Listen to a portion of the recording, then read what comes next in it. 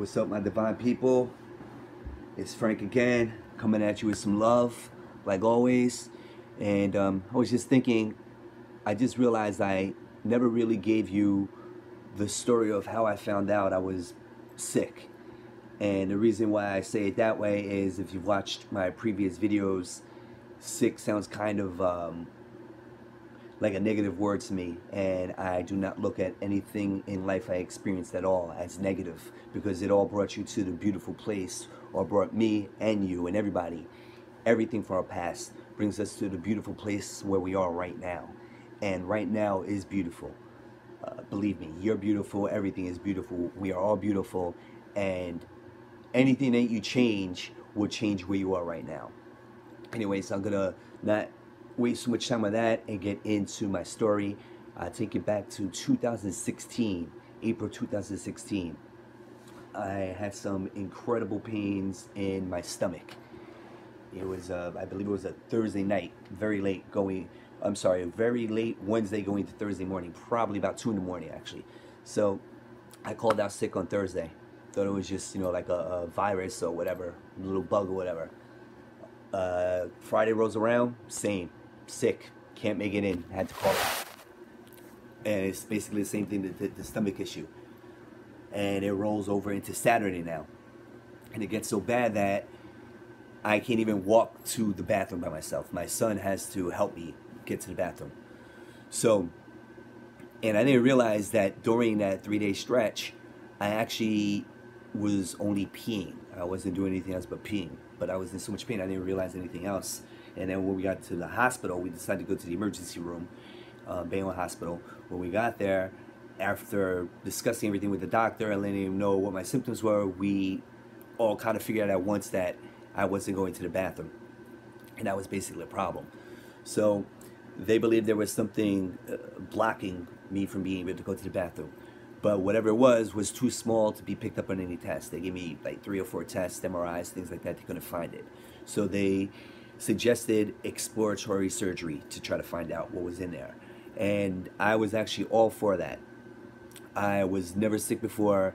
I was a healthy guy, worked out 3 to 4 days a week, either at home or at the gym, very active, ate pretty healthy, so I was a healthy guy.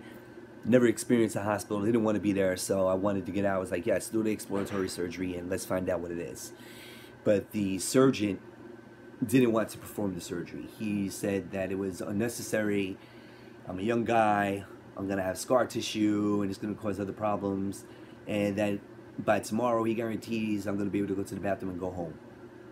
And lo and behold, that is what happens. The next day I go to the bathroom a couple times. There had to be a couple times before they let me go home. They examine me, they say I'm all good, they send me home, but they want me to come back for a couple more tests, like a few tests actually. So I go back, they give me another MRI, they give me a couple of tests that involve one camera going down my throat, one camera coming up the backside. Thank God I was sleeping for that, and I had to experience that. Didn't sound too comfortable, but anyways, can't find anything with those either. So the doctor says that he does believe that I have a small tumor or Crohn's disease, and he wants me to come back again now to get the exploratory surgery. This is a different doctor, not the doctor who said no. But at this point, I'm done with doctors. I'm like, I'll give you a chance. No, you didn't find it. I start talking to a buddy of mine who was a nutritionist, telling him everything that happened to me. He tells me, hey, Frank, it's just your diet. Don't worry about it, especially since they didn't find anything, and I'm not blaming anybody at all. Don't worry about it, it's your diet. He's a vegan. You've been eating bad your whole life. This is why you feel this way. That's what's in your stomach, because now I could kind of feel something. It's starting to grow. So anyways, I start seeing acupuncturist as well, someone that he knew, and I change up my whole diet. I'm very close to vegetarian at this point. I'm not eating any meat, taking a bunch of stuff to flush me out. So I'm losing some weight, and that's what I'm attributing it to. Oh, okay, my diet changed up. That's why I'm losing so much weight. I'm not eating meat, and I'm not feeling that well, but I'm also saying, okay, you know what? It's the change of diet. I'm not getting, the protein and other things that I used to get from meat at this point. That's my mind state. Now, along with the lack of energy and feeling sick, now I actually started having blood in my urine. So this is when we decide, all right, you know what? As a family, my fiance at the time, now she's my wife, and my son, let's go to the hospital, but avoid Bayonne Hospital. Okay, so we go to Jersey City Medical Center. We get to Jersey City Medical Center, and mind you, this gap is pretty big. This went down in like April with Bayonne, so then May, June, very late June, like June 30th, I go into the hospital, and basically, right on the spot, I have to have emergency surgery.